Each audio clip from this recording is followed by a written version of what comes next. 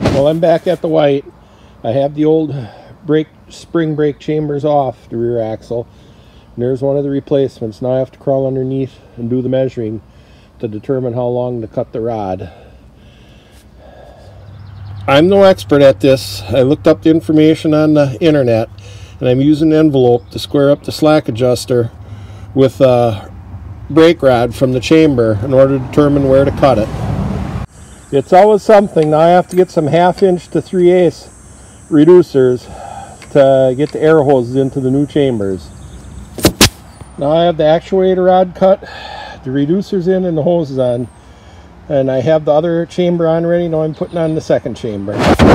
Well, now if you remember a few weeks back I got that all disassembled, the foot valve. I got a new valve, so I got to reassemble all that with the new one to get it ready to install.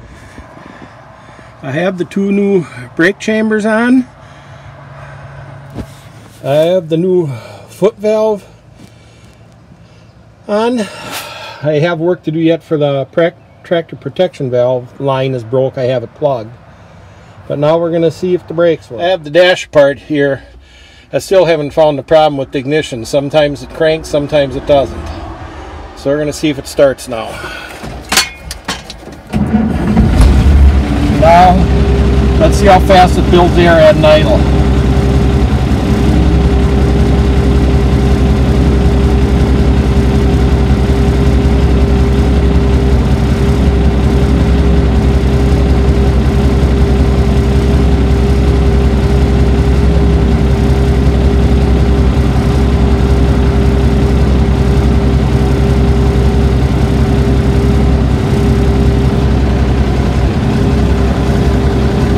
The amp meter's working, it's charging good, oil pressure's good.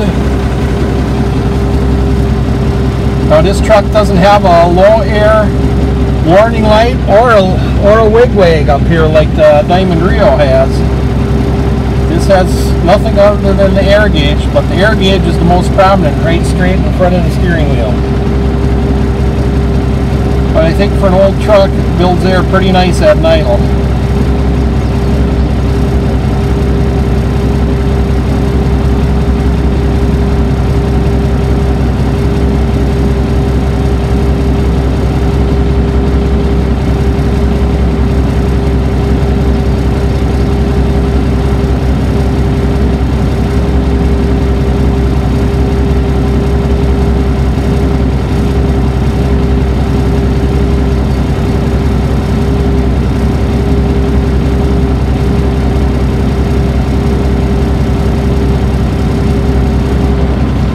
We're going to see if the spring brakes are holding. You can see that the spring brakes are holding good.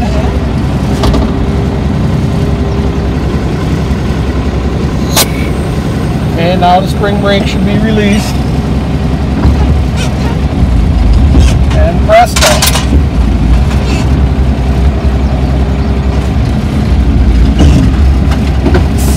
And we got brakes.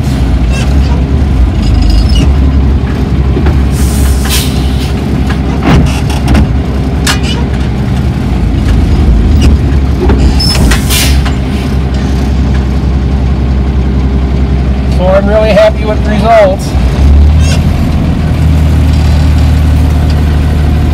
Set the spring brakes again.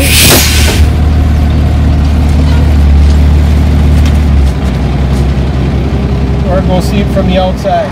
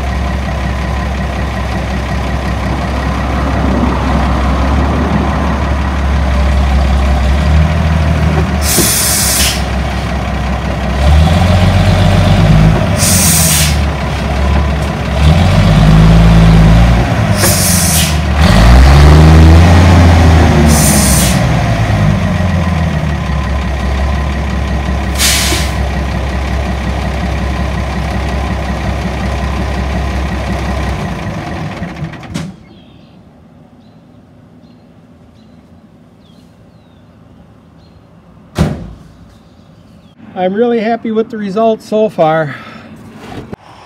Now I just got to wait for the title and plate to come in the mail and call the insurance man. I can try it out on the road.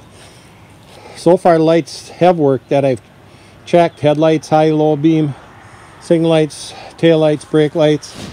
I got to put a signal light on this side. This one is broke off. Clearance lights didn't work. And I like these little glass lenses on the top. They must be like a parking light or whatever. I think they're pretty neat. Try to get those to work eventually. Next I'll be working on getting a hitch on it to pull my triaxle trailer or my big tandem axle tag trailer and get the brakes, air brakes on that working. So thanks again for watching. Like I say, I want to have this ready for the shows in August to pull my equipment.